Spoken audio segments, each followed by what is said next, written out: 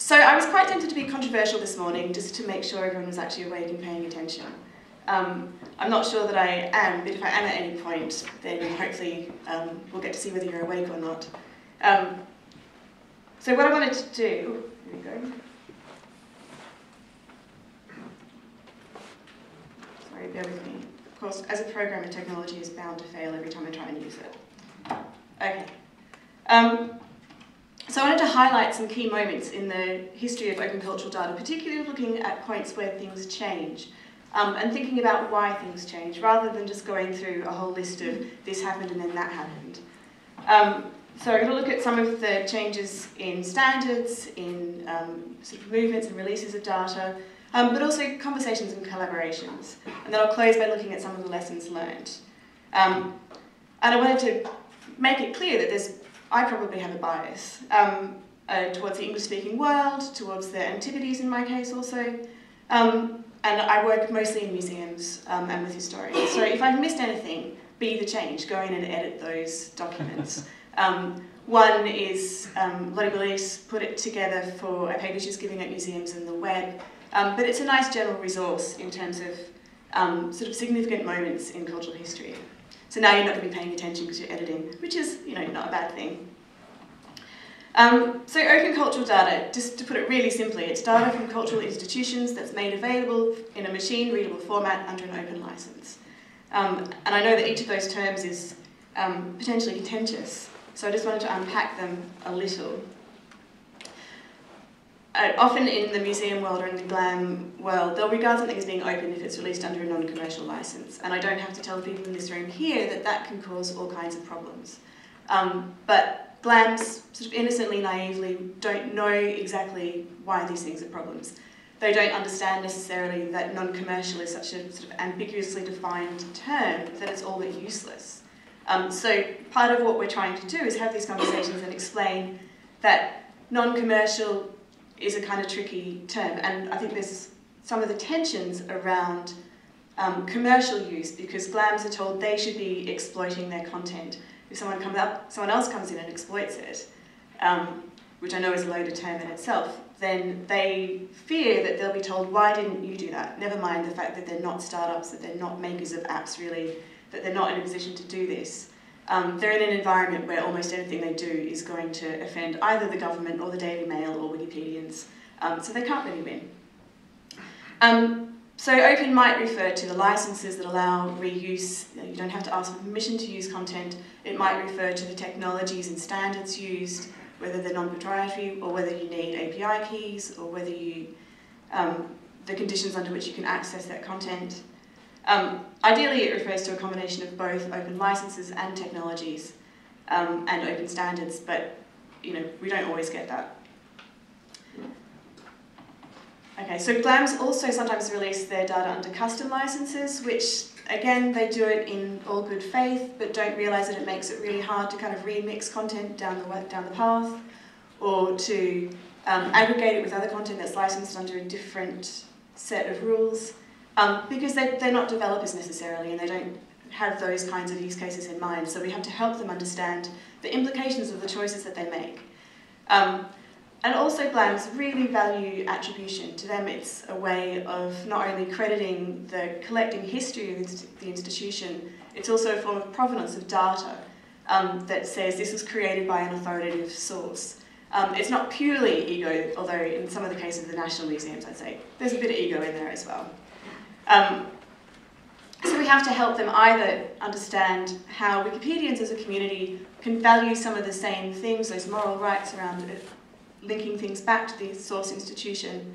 It's about helping them understand that we speak some of the same language. And I weirdly say we to mean both Wikipedians and museum people. I think in the discussion yesterday, pandas, GLAMs are pandas who live, female pandas who live high in the hills, and Wikipedians are pandas who live in the foothills and no one really meets. And I think it's a kind of genderqueer panda somewhere in between that perhaps everyone in this room is now officially a genderqueer panda. Sorry about that. You didn't expect that, did you, this morning? Okay, so cultural is probably the easiest term to define. It's data about objects, publications, it could be books, pamphlets, musical scores, posters, it's archival material. It's any content that's created or distributed by museums, libraries, archives, and other organisations. And we kind of get into what that data actually is. It's really useful at the start of any conversation with anyone about this to talk about whether you're talking about metadata, whether you're talking about content, as in the images, whether you're talking about the kind of interpretive, descriptive text that contains a lot of research, but might also have been written 50 years ago for an entirely different context and actually turn out to be a bit dodgy now. And whether you're talking about the kind of sort of the tombstone data, which is really this kind of, from this Europeana image, it's, you know, when was it taken, when was it acquired, who was the artist, just that kind of really basic level stuff. So we've got a range of kinds of content, from full digital surrogates, so glorious high-res images, down to really crappy records, which mostly tend to say things like pot, sometime in the Roman era. And that's actually quite literally how crap a lot of museum records are. But so sometimes when you say, give me the data, you don't really mean give me all the really crappy records. But it's not until museums give them to you that you can say, actually now I understand exactly how crappy that is. Maybe you could keep that to yourself in the future. So a lot of the content isn't immediately interesting. It needs other people to take it in and to do something interesting with it. And I think there's also an interesting tension around material culture as a primary source. And I know that primary sources on Wikipedia are meant to be something that anyone can look at and understand how it's being used to make an argument or to back up, to provide evidence for something. But for a lot of content that's in libraries, archives and museums, unless your 18th century paleography is reasonable, a handwritten document isn't necessarily going to help make a point, and the kind of contextual interpretation that we need to make around historical documents and material isn't immediately obvious how that translates into Wikipedia. So perhaps there's an interim stage where we turn that content into something more useful. Because not everything is glorious, wonderful images. Often it's 800 records about really crappy, broken oil lamps. Not that I'm bitter, but it is. So just, you know, why do we care about open cultural data? I think it's the foundation upon which many projects can be built. It helps achieve organisational goals for museums, for libraries and archives, who are about knowledge, who are about access to the world's heritage and history.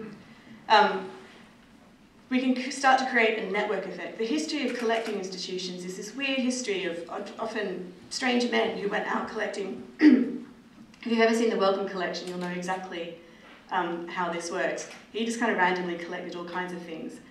There are still crates that haven't been opened. So collections are sort of distributed across the world. They've been taken from the countries in which they originated. And we can use this kind of network effect. We can use open cultural data and sites like Wikimedia Commons, Flickr Commons, Wikipedia, to start to bring these items back together again and kind of recreate the story, rather than trying to tell it through the collections of any one institution. And I think open cultural data is just really important to help other people who share your goals work towards those same goals around knowledge and information. So I just wanted to look at some key moments, including some things like funders, legislative influences, the commercial sector, because they're the context in which decisions are made, and they have an effect on what GLAMs and what Wikipedians think is possible. Even journalism has been a key driver in the movement for open data. The sites like the Guardian's call to free our data in 2006 had an influence. Sort of grassroots political projects like They Work For You in 2004, they've all kind of helped create an environment in which open data is seen as being part of citizenship. And just to give you a sense in the growth of linked data, I don't want to go into the whole linked open data versus open cultural data issue, but these slides represent the growth of linked open data since 2007. So you can see there's a kind of really exponential growth. They stopped updating this in 2011, but they went from 12 linked data sources in May 2007 to 295 in 2011, so you can only imagine how many more there are now. If we're not, as GLAMs, if we're not in this cloud, then we're nowhere, because this is where people go to get information. This is how the world constructs its own knowledge in a digital sense.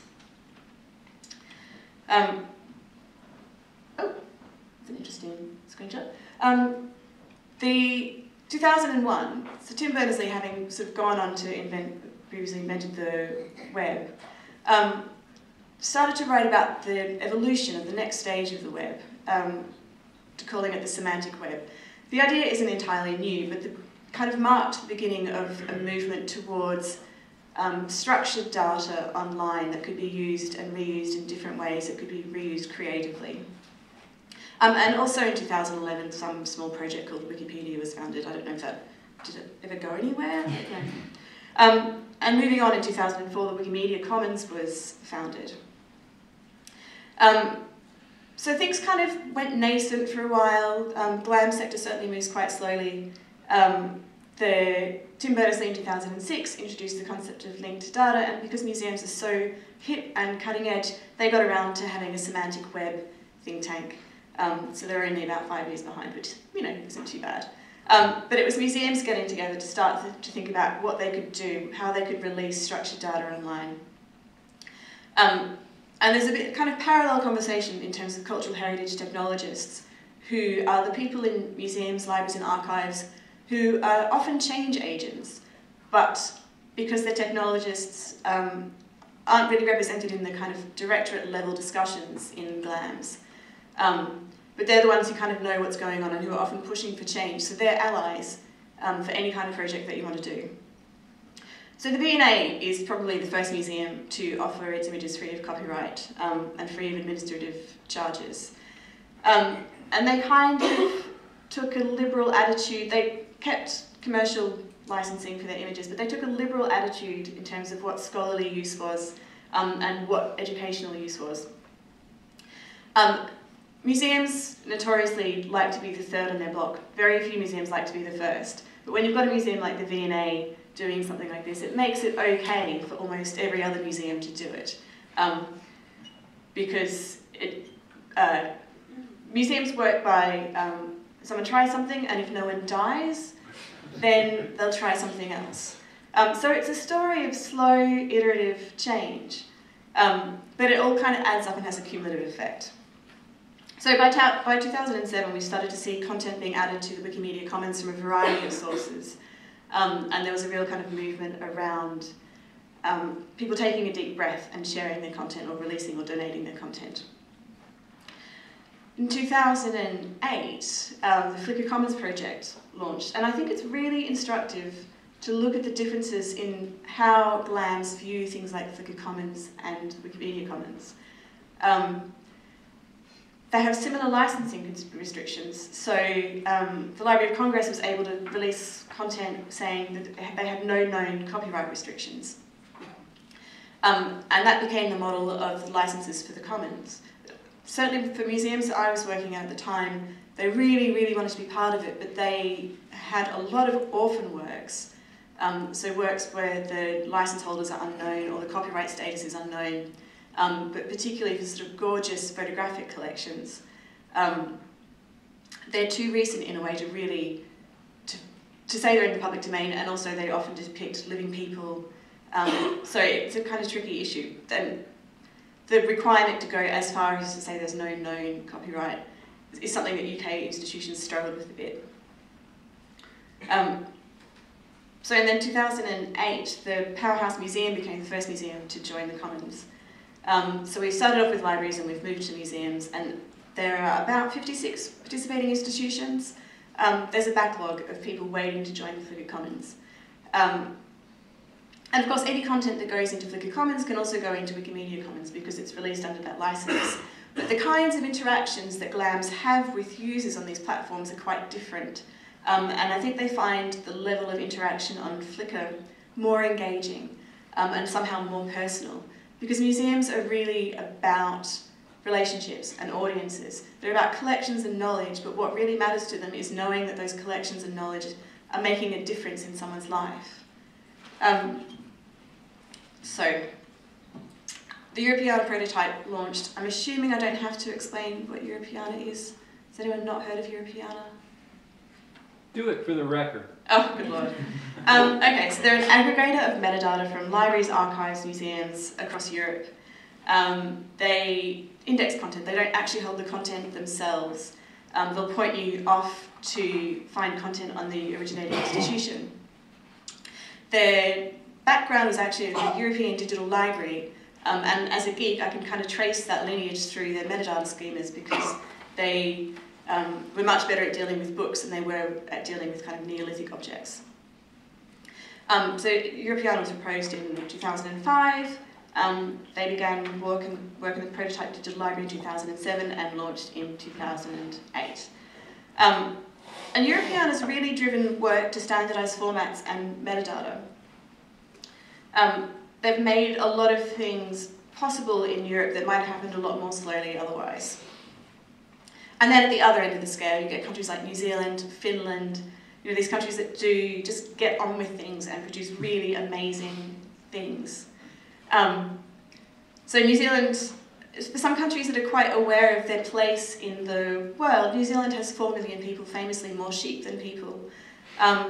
So a site like Digital New Zealand helps make their content easy to find, share and use. Okay, so Tim Berners-Lee again. He did a TED talk, and for some reason it seems to have been a pivotal moment. It kind of spread in a way that all the conversations that poor little museum nerds, archive nerds were having didn't seem to make the same impact. Maybe if we got people up and chanting raw data now, then people would get into it more. So yeah, his TED talk, and possibly because it's in a really accessible format, so shiny and glitzy as well. Also in 2009, the UK and the US governments both launched their data.gov or data.gov.uk sites. So they're really kind of normalising this idea that publishing your data, that transparency is a really good thing. In 2009, Brooklyn Museum launched the first API from a museum. Within a few days, they had 3 projects built in their API. There's an incredible response that I think is a kind of pent-up energy and desire that people had to get their hands on this data. It helps that Brooklyn Museum has a gorgeous, gorgeous collection that ranges across space and time.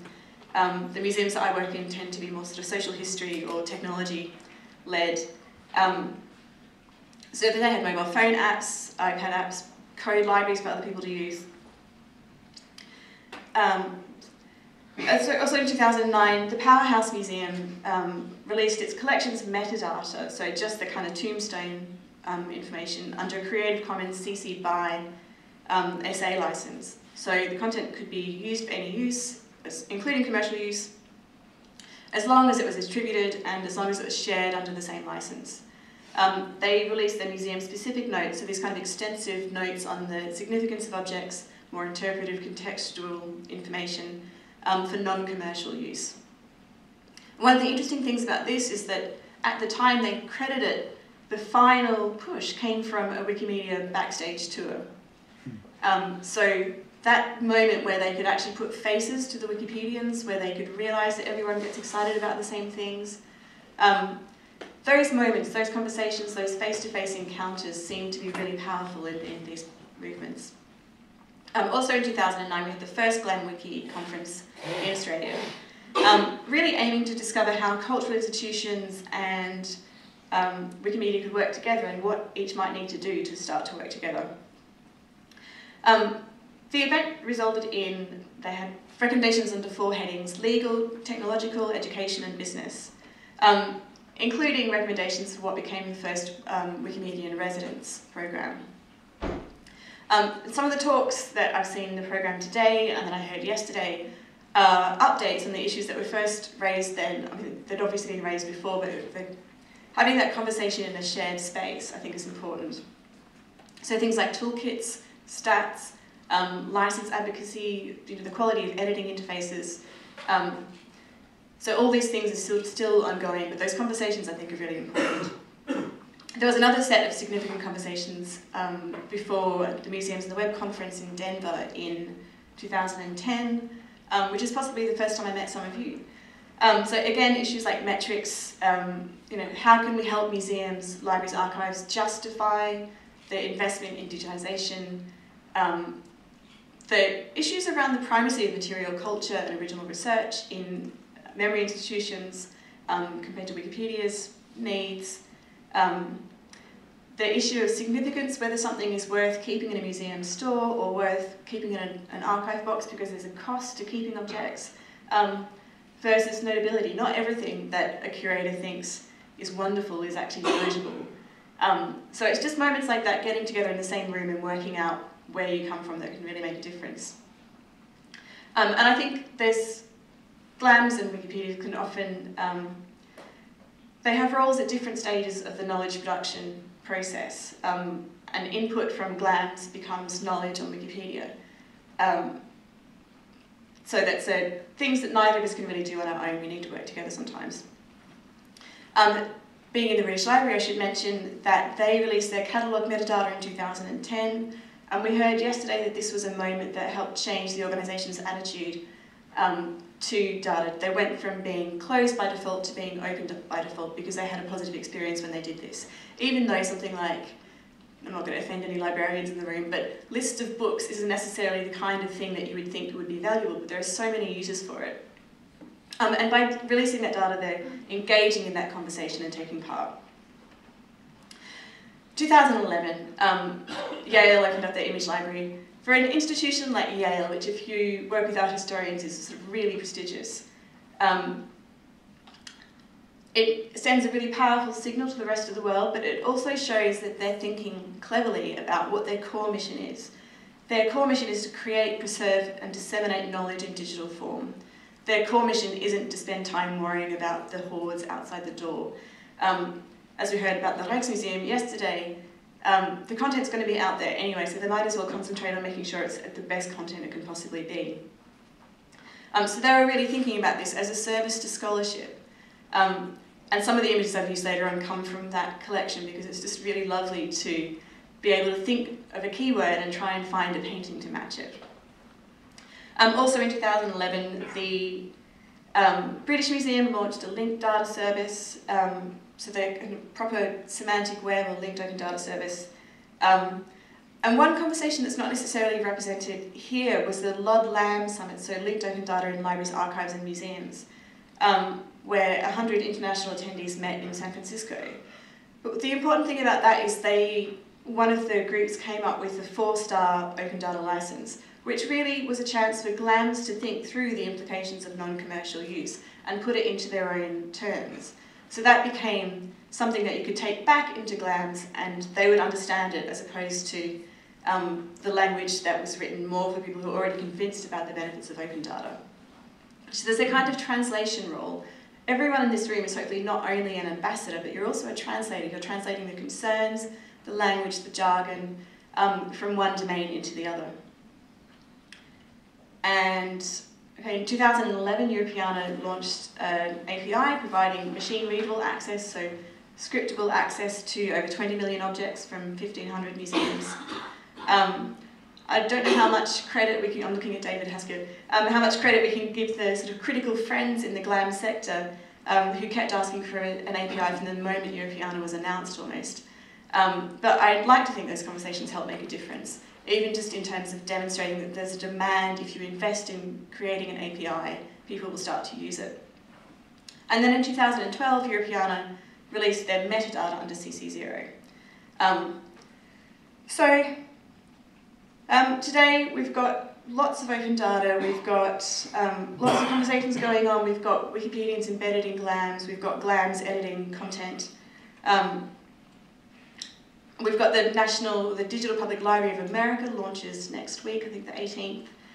It'll be interesting to see what impact that has, because they've taken on all those values of openness and sharing and access. So a lot of this change, this history of change, is a result of years of conversations, years of collaboration. So change is slow, but it does happen. And I've said that GLAMs work through slow iterations. They try something, they wait and see what the reception is, and then they do something else. So I think the reception that people here give to those changes is important, because it does inform what happens next. So there's a lot of tensions that GLAMs face. I said they can't do anything right. Whatever they do, someone is going to pick on them. Whether it's a front page of sort of a rabid tabloid, whether it's questions asked in Parliament, whether it's trustees coming down on the CEOs, whether it's Wikipedians demonstrating outside their doors. They're asked to do these really contradictory things, and they're asked to worry about imaginary things like potential loss of income. Income that you might be able to generate from your collections if circumstances were different. It's like saying, you know, you could have met someone amazing on the tube, but they were in a different carriage to you. How can you possibly make a case that says, you know, you're up against a phantom? So we need to work with people like the government to help them understand that open data is a contribution to the creative economy, to the digital economy. It's not something that individual institutions should be trying to do for themselves. I'd like to think that Wikipedia helps make people smarter, so releasing content that Wikipedians can use is a contribution to making the world smarter, even though it's not happening in your own doors. GLAMs also worry about reputational damage. You know, what if they release data and someone else uses it commercially, or someone makes a Nazi flag out of it? But there's almost a release in the sense of changing your mindset from it being data that you are have sole responsibility for to data that is part of our shared heritage, a role in being the custodians of shared heritage, collaborating with other people to make that open. Okay, so conversations matter. We're all working towards the same goal. We've got different anxieties, we've got different ways of thinking about the problems of the world. So GLAMs have the rare advantage of being able to see people walk through the door, and as someone who mostly works on web stuff, it's brilliant because I can guess what web users are like, but I don't necessarily know except through looking at analytics. I can see what people in a museum like because they start screaming in excitement. Mostly the kids, but occasionally adults. But GLAMs are also, they're kind of really used to these relationships. They're used to people asking things in person. And because they have status in the world, they're used to being wined and dined. And I think one of the biggest tensions I see is that GLAMs are expecting that kind of, you know, a bit of flirtation, a first date, and then you lay the hardware on them. But when you're used to an online world, you just kind of go in there and wham bam, and that freaks them out. And they, you know, where are the flowers? So I think it's really just a call for empathy, and it's a call for understanding that the world is changing around GLAMs. Conventions are changing around GLAMs. They're just catching up with tech speak, let alone with anything else. And possibly the most important lesson to take from this is that trust is a currency. And as ambassadors, we all are responsible for maintaining that trust. And we're responsible for what happens if we blow it. And that goes for both GLAMs and for Wikipedians. So I think attitudes matter. And one of the ways that attitudes can change is someone else, a higher power, coming in and telling them they must change.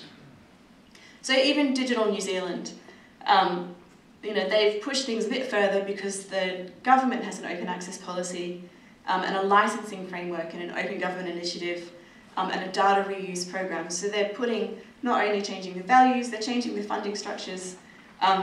They're helping organisations change by giving them some context for change. And I think governments can also help GLAMs open up by identifying them against the chance that someone else will monetise their data by saying it's part of the greater good, to help them deal with orphan works. Museums, galleries, archives, they're inherently conservative. They find it quite terrifying to say, we can put this online, and if someone writes to say, actually, that my grandmother's in that photo, and she's picking her nose, so could you take it down, please? They're not quite used to the idea that immediate takedown can help rectify those situations. They're kind of used to processes that take 50 years. Okay, so I suppose what I want to do is just celebrate how far we've come. So things that are better than a poke in the eye with a sharp stick. Obviously kittens, clearly puppies as well. But I think also cultural data that's available online but that isn't yet openly licensed. It might not be available for reuse, it might not yet be available for use on Wikipedia, but it does still have value because you can still have an experience of that content and learn from that knowledge. So not everything that GLAMs are doing is ideal, but it's certainly better than nothing. So GLAMs and Wikipedians may move at different paces, they may have different priorities, different ways of viewing the world, but we're all working towards the same goal. I sensed yesterday that there are still some tensions between Wikimedians and GLAM people Sometimes it's moments when we need to take a deep breath and not blurt out the first thing that comes into our mind. Sort of putting empathy over the pithy put down. But I really love that in Kat Welch's Welcome Yesterday, she talked about how Wikipedians used to focus on how different they were from others, but now it's about reaching out. It's about finding similarities with others and figuring out what you have in common. So GLAMs and Wikipedians have already used open cultural data to make the world a better place. So let's celebrate the progress that we've made and let's keep working on that. Thank you.